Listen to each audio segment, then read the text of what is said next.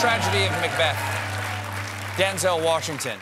I'm sorry to hear that you lost your mother this year at the age of 97. 97. It's a great blessing to have your mother so long. She didn't get cheated, nor did my brother and my sister and I. You said that a mother is a son's first love. And I'm curious, how do you honor that love and her love for you and her memory with your work?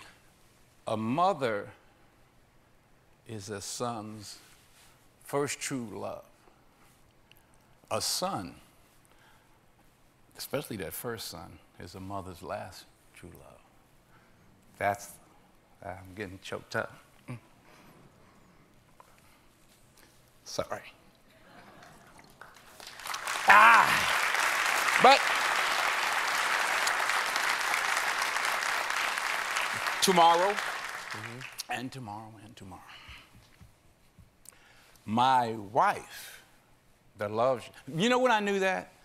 When I saw my son, John David Washington, handle my wife. I don't care what he does. She's going, oh, all right, baby. What happened? Well, Ma, I think I got rid of 6 of them. Well, just give me the clothes and bring me all the stuff. And that's when I realized, you know, really, really that bond. And, you know, she was there for everything. And she went home. You got a tissue? I got a tissue for you. You got a tissue for you. There you go. There you go. Here's your mother. This is the 1990 Academy Awards. Best Supporting Actor for Glory.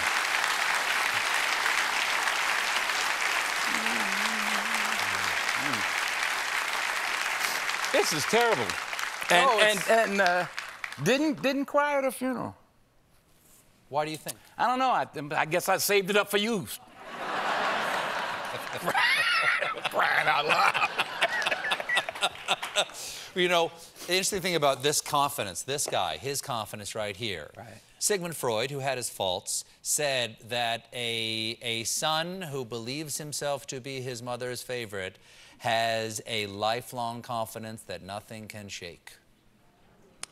Wow. I don't know if I was her favorite. I gave her the hardest time, I can tell you that. I gave her a hard time.